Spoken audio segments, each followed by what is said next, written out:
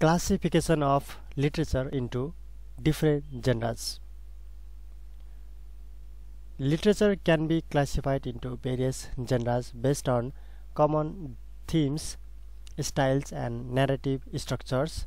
These genres helps readers and scholars navigate the vast and diverse world of literature. Here are some major literary genres: fiction, poetry, drama, non-fiction, science fiction, mystery, fantasy, romance, horror, historical fiction.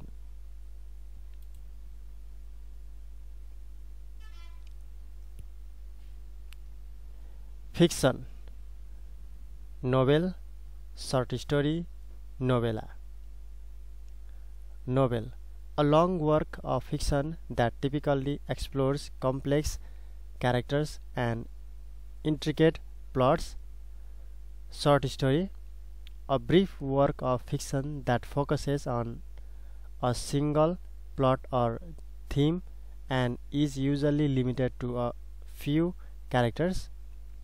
Novella: a work of fiction longer than a short story but shorter than a novel, often characterized by a focused narrative.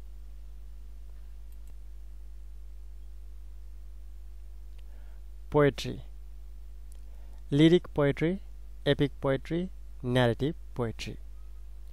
Lyric poetry expresses personal thoughts and emotions in a musical and imaginative way.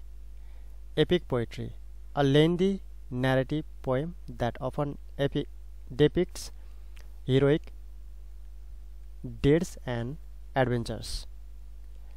Narrative poetry tells a story through verse, combining elements of fiction and poetry. Drama: tragedy, comedy, dramatic, monologue. Tragedy: a genre that presents serious and often sorrowful events, typically ending in a disastrous conclusion for the main character. Comedy: focuses on humor, light-hearted themes and a positive resolution, often involving misunderstandings and mistaken identities. Dramatic monologue: a form of poetry or narrative where a single speaker addresses an implied or specific audience. Non-fiction: essay, biography, autobiography. Essay: a short piece of prose that presents an author's thoughts on a particular subject.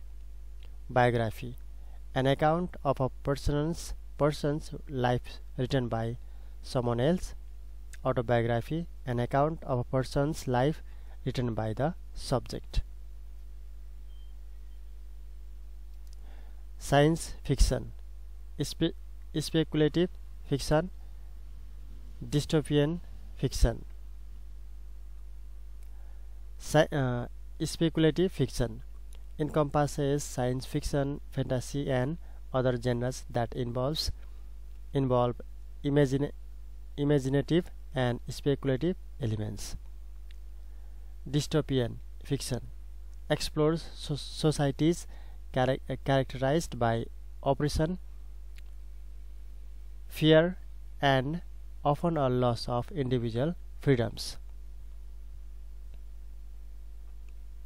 Mystery, detective fiction, thriller. Detective fiction focuses on solving a crime or mystery, often involving a detective or investigator. Thriller emphasizes suspense, excitement, and high stakes. Fantasy, high fantasy, urban fantasy. high fantasy set in a fictional worlds with intricate mythologies, magic, and epic quests. Urban fantasy integrates fantastical elements into an urban setting. Romance, historical romance, contemporary romance. Historical romance set in a historical period and revolves around a romantic relationship. Contemporary romance takes place in a modern setting and centers on romantic relationships.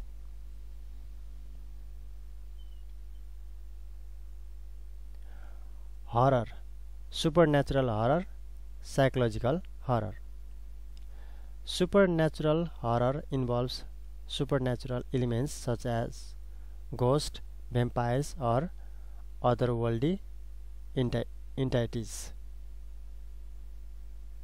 Psychological horror focuses on the psychological impact of fear and suspense. Historical fiction, historical novel, set in a specific historical period with an emphasis on accurate historical details. यो चाहिँ रहेको थियो classification of literature into different जेनराज भनेर चाहिँ यहाँनिर चाहिँ रहेको थियो। यो क्लासिफिकेसन अफ लिटरेचर को बारेमा चाहिँ यहाँनिर यो रहेको थियो। सिलेबसमा चाहिँ अरु पनि धेरै कुराहरु यसमा चाहिँ रहेका छन्, त्यो तपाईले चाहिँ चेक गर्न सक्नुहुन्छ। मैले चाहिँ यहाँनिर चाहिँ यो 10 वटा चाहिँ यो क्लासिफिकेसनहरु चाहिँ यहाँनिर चाहिँ यसको मैले नोट गरेको छु। Fiction, poetry, drama, non fiction, science fiction, mystery, fantasy, romance, horror, historical fiction, यो चाहिँ 10 वटा चाहिँ यहाँनिर चाहिँ रहेको छ। यो तपाईले चाहिँ याद गर्न सक्नुहुन्छ। र यहाँनिर चाहिँ मैले चाहिँ यो classification of literature into different जेनराज भन्ने चाहिँ यो टपिकमा चाहिँ मैले चाहिँ यसरी नोट गरेको छु। तपाईले चाहिँ सुरुमा चाहिँ नोट गर्न सक्नुहुन्छ। नोट गरिसकेपछि तपाईले चाहिँ याद गर्नुहोस्। यो मैले यसमा पनि यहाँनिर यसरी नोट गरेको छु, त्यो पनि तपाईले चाहिँ याद गर्न सक्नुहुन्छ। र याद गरिसकेपछि तपाईले चाहिँ प्र्याक्टिस गर्ने कुराहरु त छँदैछन्, तपाईले चाहिँ प्र्याक्टिस गर्न चाहिँ सक्नुहुन्छ। र प्राय सबै मैले तपाईलाई चाहिँ यहाँनिर यो शेयर गरेको कुराहरु चाहिँ तपाईले एकदम ध्यान दिएर चाहिँ यसलाई चाहिँ प्र्याक्टिस गर्नु होला। एकदम यो तपाईलाई चाहिँ एक्जाममा सोध्न सक्ने खालको सबै यो छन्। सोध्न सक्ने त तपाईलाई चाहिँ एक्जाममा त जता पनि सोध्न सक्छ, तर पनि तपाईले चाहिँ यो जुन टपिकहरु रहेका छन् त्यो टपिकहरुमा तपाई चाहिँ त्यसमा चाहिँ लेख्न सक्ने हुन्छ कि त्यसलाई चाहिँ एक्सप्लेन गर्न सक्ने हुनुहुन्छ कि हुनुहुन्न, त्यो चाहिँ तपाईहरु चाहिँ रेडी भएर चाहिँ अथवा त्यसमा चाहिँ तपाई चाहिँ त्यसलाई चाहिँ एक्सप्लेन गर्न सक्ने, लेख्न सक्ने हैन, त्यो चाहिँ तपाईहरु चाहिँ रेडी भएर तयार भएर चाहिँ बस्नु होला। हुन्छ, आजले यति नै। आउने समयहरुमा अरु बाँकी रहेका टपिकहरु पनि म तपाईलाई चाहिँ यसरी नै नोट शेयर गर्ने नै छु। तबसम्म चाहिँ तपाईले चाहिँ मेरो भिडियोलाई चाहिँ लाइक गरिदिनु होला, शेयर गरिदिनु होला, र मेरो च्यानललाई तपाईले सब्स्क्राइब गर्नुभएको छैन भने सब्स्क्राइब पनि गरिदिनु होला।